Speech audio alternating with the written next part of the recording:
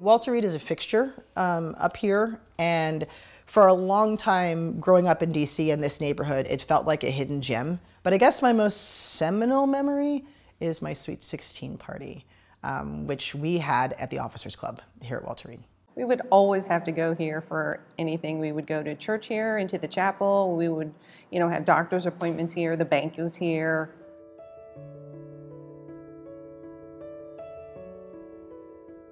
It was a fascinating place to work. Just a wonderful place. Yeah. It was like home. Well, it was just, you just came in and did whatever challenging thing there was for that day. And I loved, I could say it was wonderful working at Walter Reed. The AFIP sets the standard. To me, the AFIP was like a family.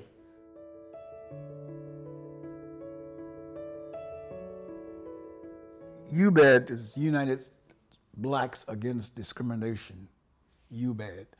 And it was born in my living room, so to speak, along with Nell Pendleton, who was the head of UBAD.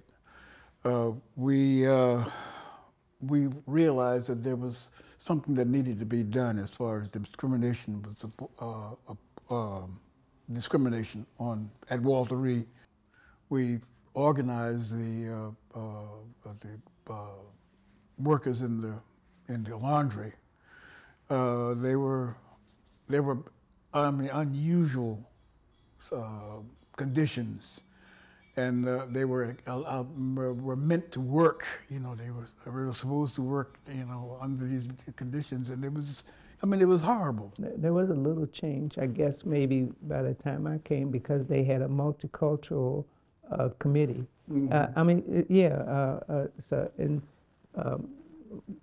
They were trying to make sure that everybody had an opportunity to be included, and that lasted for a short period of time.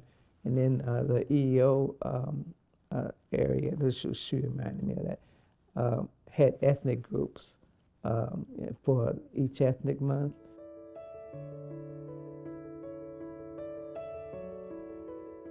I had mentioned the relationship that my father and I had with some of the veterans. They weren't at the time out of the service, but they were wounded military personnel, wounded troops, where he would go into his prosthetic clinic and also around the hospital.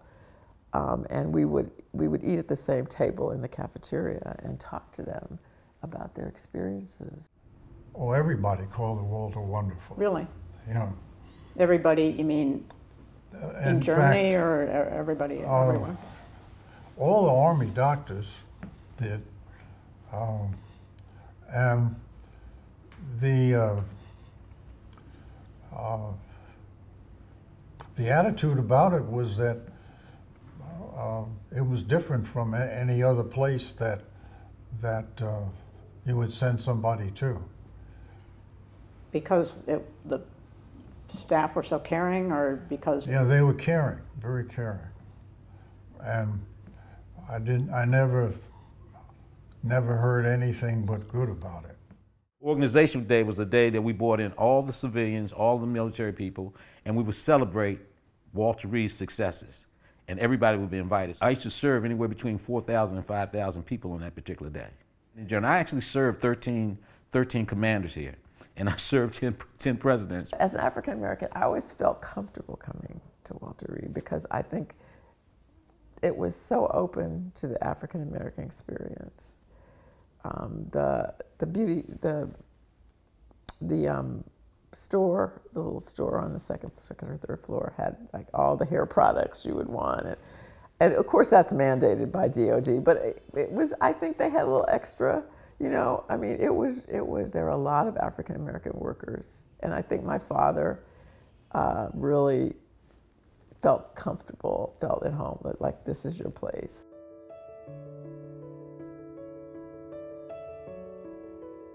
I will always have fond memories of the AFIP. That is the best place to work. The working environment was great, the people were great.